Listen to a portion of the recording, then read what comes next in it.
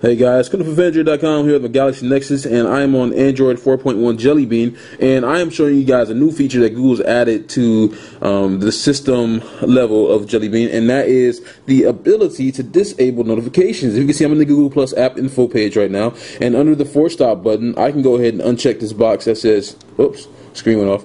I can uncheck it that says show notifications. So if I turn off notifications, it'll pretty much just end any notifications that this app will send you. I'm not going to do it for Google Plus, but you can do it for any app that you want to. You don't need to see notifications from an app that, like, if you want to play solitaire and that solitaire game doesn't have online play, like, why would it send you a notification?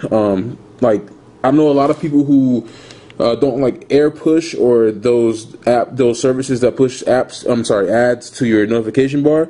That will be very useful for those people, and for apps that constantly bug you to get on the app and play the app and the game, and I guess rate the app 5 stars in the Google Play Store and remind you of your daily bonus, all those types of games. If you get annoyed of that, that's a very good feature for that too. So just a very good feature by Google. Went pretty much overlooked as far as the main features go, but I think this is a really important feature for those of us who want to control what apps send us. I don't want to see notifications in my notification bar. I'm not interested in that. If you have to do it, put it in the app. I'm not sure why people would want notifications in their notification bar where important updates are supposed to go. So this is a good addition to help us get rid of that. So show notifications, you can enable it, disable it, and do it at the system level, and that is a very cool feature. KunaFaVenger.com. Stay tuned for more Jelly Bean coverage and more coverage from Google I/O. Thanks.